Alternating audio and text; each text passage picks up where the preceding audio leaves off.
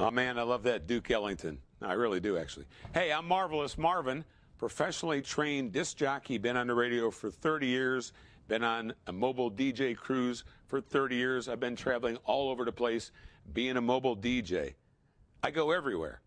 I get these addresses, and I go, okay, I wonder where this place is. Two ways you can find out.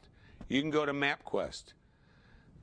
I got nothing personally against MapQuest, but they don't even let me in my computer go from my own house. They send me somewhere 20 miles north of my house to even start. And MapQuest has put me in the middle of a field.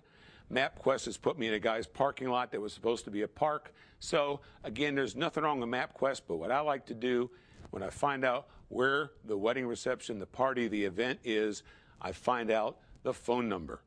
I call them up, and I talk to somebody at the place. Two things. You know, computers never left the room. That's why it doesn't know where anything is.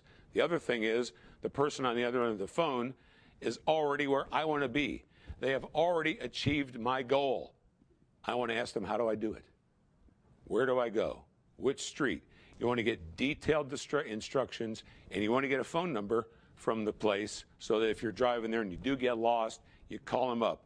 You don't ever want to get lost. And let me tell you, MapQuest, you can do that. But if it messes you up once, how do you apologize for not showing up at a wedding reception? It's kind of hard.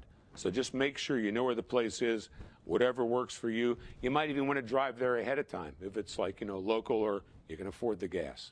I'm Marvelous Marvin talking about being a mobile DJ and how to get to your gig.